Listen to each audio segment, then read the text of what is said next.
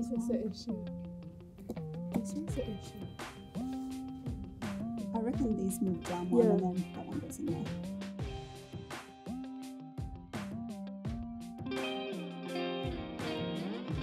Many of the students, they prefer to work on their own, and in the labs we have tried to promote students' collaboration, teamwork, etc.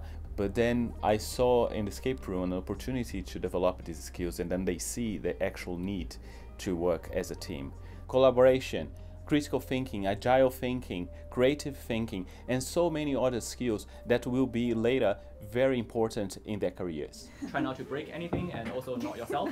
We have not yet had an injury in here. We hope you have fun. It's an escape room. If you don't escape, you're probably gonna die in here. So, so no pressure. Have fun, guys. So, you know, good luck. Okay, thank you.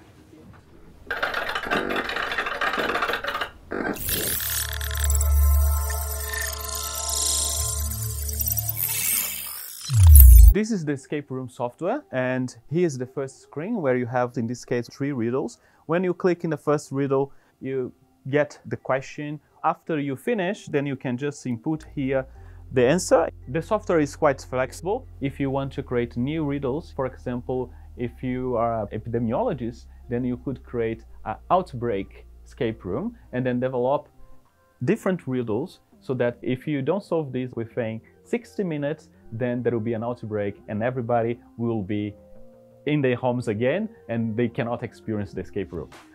We created this software, it's free for no commercial use, as we have received lots of requests. But for industry partners, they can actually talk to us and then we'll tailor our experience for them. If you are a medical professional, we can create an escape room for emergency situations.